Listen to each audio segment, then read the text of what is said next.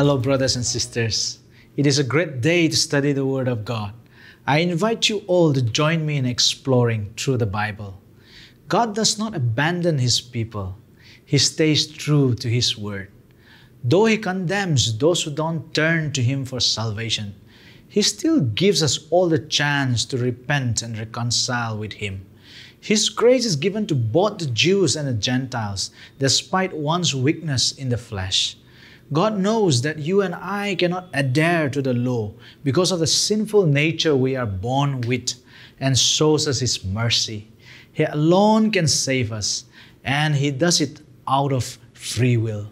But before we go any further into our study, let us have a quick recap of what we learned in our previous discussion. First, we learned that God had shown mercy to the Gentiles as well. They once were separated from God, but because of His grace, they too entered into salvation, and now are called children of the living God. Here we also learned that God did not choose us because we were worthy of His saving grace, but it was the will of God. He wanted to save us, and so He rescued us by reaching down to us and pulled us out of the darkness. Secondly, we realized that only a remnant from among the Jews and the Gentiles will be saved in the end. Though God won't stop looking out for the lost sheep, His decision is final. Some will be condemned, while a few others will win the crown of eternal life with God. Only those that come to God will be saved, for the righteousness produced by man cannot save him from damnation. Thirdly, we learned that the Israelites are responsible for their downfall because they failed to recognize their time of visitation. God had warned them 1,000,000 times, but they did not recognize the consequences of their actions. They failed to recognize the risen Christ, and because of which God rejected them. They were like the seeds that fell on the thorns. For a brief moment, they heard God's message, but the thorns towered over them, choking them with the anxieties and pleasures of this world. They had the only God-given religion, but they failed to realize that it doesn't generate righteousness. Yet, the Jews still have a chance to be saved like the Gentiles. Though they failed repeatedly, they are still God's firstborn, and He will save them if they believe and acknowledge the gospel as the truth. And finally, we discussed the present condition of the church and religion. We realize that the church and religion are in no better shape to strengthen us with the knowledge of God. Though they may provide us with the law that directs us to Christ, we learned that such institutions do not provide us with the righteousness of God, except for God Himself. Christ is the only way to make us right with God. So let us follow Him, and He will lead us straight into eternal life with God. In the meantime, how much do we know of the present condition of the Israelites? And do we know how God saved the remnants from the Israelites and the Gentiles? Let's find out as we continue our discussions with Paul. Welcome, dear friends, to another study of Romans with Through the Bible. Today, let's continue to listen to Paul as he speaks to us about God's salvation for the Jew and the Gentile. So let's begin. The present standing of Israel. Romans 10:5. For Moses describeth the righteousness which is of the law, that the man which doeth those things shall live by them. Granted that you could attain a righteousness in the law, it would be your own righteousness, not God's righteousness. It could never measure up to His. Romans 10:6. But the righteousness which is of faith speaketh on this wise, Say not in thine heart, Who shall ascend into heaven? That is, to bring Christ down from above. He talks about ascending up to heaven to bring it down, or going down to hell and bringing it up. My friend, the righteousness that Paul is talking about, he quotes from Deuteronomy 30:11-14, which shows us clearly that it is available. Romans 10:7, or who shall descend into the deep? that is, to bring up Christ again from the dead. You don't have to make a trip anywhere to get it. Romans 10:8. But what saith? The word is nigh thee, even thy mouth and in thy heart, that is the word of faith which we preach. It is available right where you are sitting. A great many folk think that they have to go to an altar in some sort of meeting to be saved, but salvation is available to you right where you are now. Romans 10:9-10. That if thou shalt confess with thy mouth the Lord Jesus, and shalt believe in thine heart that God hath raised him from the dead, thou shalt be saved. For with the heart man believeth unto righteousness, and with the mouth confession is made unto salvation. There are many folk who maintain that a believer has to make a public confession of faith. That is not what Paul is saying here. It does not mean to go forward in a public meeting. In many churches, you come across people who come forward to the altar, but they were not all saved. Paul is not saying that you have to make a public confession. Paul is saying that man needs to bring into agreement his confession and his life. The mouth and the heart should be in harmony, saying the same thing. It is with the heart that you believe. Your heart means your total personality, your entire being. You see, there are some folk who say something with their mouths. They give lip service to God, but their hearts are far from Him. When you make a public confession, you be dead sure that your heart is right along with you, that you are not just saying the words that mean nothing to you personally. If there is confession without faith, it is due either to self-deception or to hypocrisy. If there is faith without confession, it may be cowardice. It seems to me that Paul is saying here that James is accurate. Faith without works is dead. James 2:20. If you are going to work your mouth, be sure you have faith in your heart, my friend. Believe in thine heart that God hath raised him from the dead, means that the resurrection of Christ is the heart of the gospel. As Paul said earlier, he was delivered for our offenses and was raised again for our justification. Romans 4:25. Romans 10:11. For the scripture saith, whosoever believeth on him shall not be ashamed. Paul is quoting from Isaiah 28:16. Therefore thus saith the Lord God, behold, I lay in Zion for a foundation a stone, a tried stone, a precious cornerstone, a sure foundation. He that believeth shall not make haste. The difference in our translation is not due to Paul's changing the quotation. Rather, the word for confound and make haste is the same. It means to flee because of fear. Paul is quoting Isaiah to enforce his previous statement that the by faith righteousness is taught in other passages of the Old Testament. This passage also shows the universal character of salvation in the word whosoever. Romans 10:12. For there is no difference between the Jew and the Greek, for the same Lord over all is rich unto all that call upon him. There is no distinction between the Jew and the Greek or Gentile. All have sinned and come short of the glory of God. All, if they are to be saved, must come the same way to Christ. The Lord Jesus said, no man cometh unto the Father but by me. That is John 14:6. You can't come to him by the Old Testament ritual or by the Mosaic law.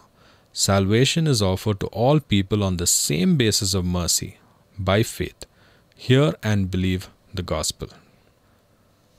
Present salvation for both Jew and Gentile. Romans 10:13. For whosoever shall call upon the name of the Lord shall be saved. This is a remarkable statement, which Paul draws from the Old Testament. See Joel 2:32. To enforce his argument that salvation is by faith, this makes it very clear that both Jew and Gentile are to call on the Lord. To call upon the name of the Lord means to believe in the Lord Jesus Christ. Romans 10:14-15. How then shall they call on him in whom they have not believed? And how shall they believe in him of whom they have not heard? And how shall they hear without a preacher? And how shall they preach except they be sent? As it is written, How beautiful are the feet of them that preach the gospel of peace and bring glad tidings of good things. It is necessary to understand Paul's position in order to appreciate these verses. The Jews, his own people, hated the Apostle Paul even though they applauded Saul, the Pharisee. He is showing the logic of his position. They rejected his claim or the right of any of his apostles to proclaim a gospel that omitted the Mosaic system, which had degenerated into Pharisaism. Paul shows that there must be messengers of the gospel who have credentials from God. Paul, you recall, began this epistle with the claim that he was a called apostle of Jesus Christ. See Romans 1:1. There follows a logical sequence. Preachers must be sent in order for people to hear that they might believe, for they would not know how to call upon God. Paul pinpoints all on believing. This, therefore, necessitated his ministry. Paul clinches this bit of logic with a quotation from Isaiah 52:7, which says, "How beautiful upon the mountains are the feet of him that bringeth good tidings, that publisheth peace, that bringeth good tidings of good, that publisheth salvation, that saith unto Zion, Thy God reigneth." This quotation precedes the marvelous 53rd chapter of Isaiah, which is a prophecy of Christ's death and resurrection. He opened it with the prophet's query, "Who hath believed our report?" Isaiah 53:1. The law of Moses surely was not glad tidings of good things, but it was a ministration of death. We are told here that the feet of those who bear glad tidings are beautiful. Johann Peter Lang had an appropriate word on this. In their running and hastening, in their scaling, obstructing mountains, they are the symbols of the earnestly desired, winged movement and appearance of the gospel itself. It is wonderful to get out the Word of God. It is wonderful to have feet that the Lord calls beautiful. Romans 10:16. But they have not all obeyed the gospel. For Isaiah saith, Lord, who hath believed our report? While many people are amazed by the great number of folk who come up to them and tell them that they have received Christ because of their ministry, when you look at the total picture, it's a very small minority who have believed the report. Not very many. Romans 10:17. So then faith cometh by hearing, and hearing by the word of God. Oh, this is so important. Faith does not come by preaching philosophy or psychology or some political nostrum. It comes by preaching the word of God. Until you hear the word of God, you cannot be saved. Romans 10:18 and 19.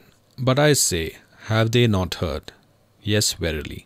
Their sound went into all the earth, and their words unto the ends of the world. But I say, did not Israel know?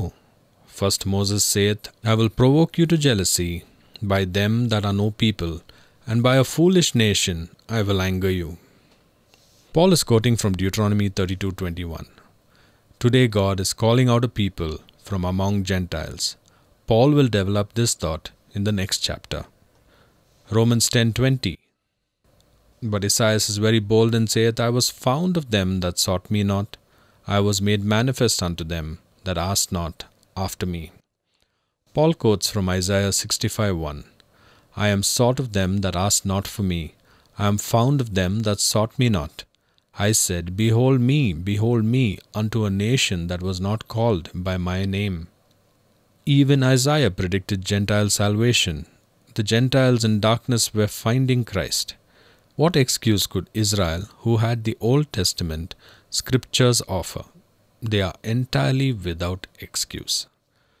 Romans 10:21. But to Israel he saith, all day long I have stretched forth my hands unto a disobedient and gainsaying people. Have you ever stopped to think how tiresome it is to hold your hands out for a long period of time? Try it sometime and see how long you can do it. It is one of the most tiring things in the world. When Moses held up his hands in prayer to God for Israel's victory in battle, Aaron and Hur had to prop up his hands because he got so tired holding them up. See Exodus 17:19-12.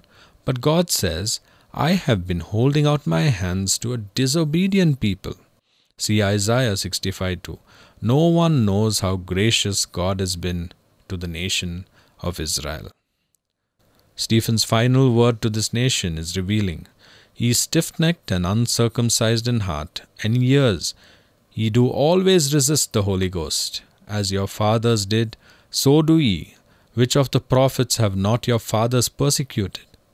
And they have slain them which shewed before of the coming of the Just One, of whom ye have been now the betrayers and murderers, who have received the law by the disposition of angels and have not kept it. Acts 7:51-53.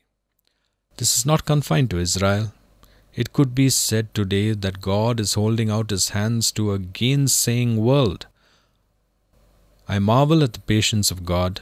I do not mean to be irreverent, but if I were running the show on this little earth down here, I would make a lot of changes. I would move it like a bulldozer. But God is just holding out His hands to our gainsaying world. Chapter 11. We will see that God has a future purpose with Israel. In chapter 9, we saw God's past dealings with Israel. In chapter 10, we saw God's present dealings with Israel. A remnant of Israel is finding salvation. Perhaps you are saying, well, it must be a very small remnant. It is larger than you might think it is. It is estimated that there are about 15 million Jews throughout the world, and the percentage of those who are believers is probably much higher than that of the Gentile world with its 4 billion people. We have seen that the nation rejected Christ and the by faith righteousness of God in Christ, which was offered to them. And now God has rejected them temporarily as a nation. Two questions naturally arise. Has God permanently rejected them as a nation? In other words, does the nation of Israel have a future? Secondly, are all the promises of the Old Testament nullified by the rejection of Israel? Remember that God had promised primacy to Israel in the Old Testament. He had said they would be the head, not the tail of the nations. See Deuteronomy 28:13. My friend, all the promises of the Old Testament will have a literal fulfillment. Paul will make that clear. Remnant of Israel finding salvation. Romans 11:1. I say then, hath God cast away His people? God forbid. For I also am an Israelite of the seed of Abraham, of the tribe of Benjamin. What people is Paul talking about? Israel. In case the amillennialists might miss this, Paul is very specific. Paul himself is present proof. He is a true Israelite of genuine stock. He is descending from Abraham. He is from one of the 12 tribes of Israel, Benjamin, one of the 2 tribes that never seceded from the nation. He was 100% Israelite. God forbid is more accurately, let it not be. It is a strong negative. Even the form of the question demands a negative answer. God has not cast away Israel as a nation. Romans 11:2-3. God hath not cast away His people which He foreknew. Wot ye not what the Scripture saith of Elias? Now he maketh intercession to God against Israel, saying, Lord, they have killed thy prophets and digged down thine altars, and I am left alone, and they seek my life. Paul uses old Elijah as an illustration, and he makes a good one. Elijah stood for God, and he stood alone. How I admire that man standing alone for God against 450 prophets of Baal. And Elijah goes to the Lord to complain. He says, Lord, I am all alone. I am the only one left. God says, wait a minute. You think you're alone? You're not alone. Romans 11:4. But what saith the answer of God unto him? I have reserved to myself 7,000 men, who have not bowed the knee to the image of Baal. Elijah was not totally unaware that God had been working in the hearts of 7,000 men. If there were 7,000 men who had not bowed the knee to Baal, then it follows that there were about twice as many women who did not bow the knee either. If you go by percentages, For the northern kingdom, this was a sizable remnant in the day of Ahab and Jezebel. Romans 11:5. Even so then, at this present time, also there is a remnant according to the election of grace. God always had a remnant in Israel. That remnant today is composed of those Jews who have come to Christ. This is the reason Paul will say later that all Israel is not Israel. Romans 11:6. And if by grace, then is it no more of works, otherwise grace is no more grace. But if it be of works, then it is no more grace, otherwise work is no more work. In other words, grace and works represent two mutually exclusive systems. They are diametrically opposed to each other. The remnant at this time is composed of those who are not saved by works or by merit. They are saved by the grace of God. The future purpose of God. From the day Paul wrote down to the present concerns those who will accept Christ. What about those who do not accept Christ? Well, the remainder of Israel is hardened. Let's close here, dear friends, with the thought that we or the Jew or anyone cannot be saved on merit or works, but only by the grace of God. And that grace is sufficient to you and me, no matter what has transpired in our life. God bless you as you grow closer to your Savior. Well, friends, I hope you enjoyed today's study of Through the Bible. I hope you are thrilled to know that you need not go anywhere to be saved. You can be saved right now. And you don't need to go to a church to make a public declaration of your faith. Right this moment, if you confess with your mouth and believe in your heart that Jesus is Lord, who died for your sins and resurrected to give you the gift of eternal life, you are saved. God never asks you to acknowledge your faith in public. He wants you to tell Him personally and believe with all your whole heart in the good news that sets you free from death. Salvation is offered to all people on the basis of mercy, which means that there is no distinction between Jews and Gentiles, for God saves all who call upon Him and believe in His Son Jesus. We believe because we have heard the Word of God, but not many are as fortunate as us. Many are still living in total ignorance of the gospel, but they can only be brought to the light when we take the Word of God to them so that they can hear and believe. As we come to a close, remember, you and I aren't the only ones fighting the good fight. There are many of us around the world persevering in our walk of faith. Though we all lead different lives, we are one in the body of Christ. We face the same trials and tribulations that the world hurls at us for not submitting to its will. We are all persecuted for being children of God, and yet we are the sons who have attained salvation by faith. God has not closed the doors of salvation. He is still waiting for more candidates to enter His kingdom. So let us deliver the Word of God to a darkened world so that they can hear the good news and be saved. In the meantime, what happens to those who do not accept Christ as their Savior? And why can't they acknowledge the truth? To find out, stay tuned to the next episode of Through the Bible. God bless you.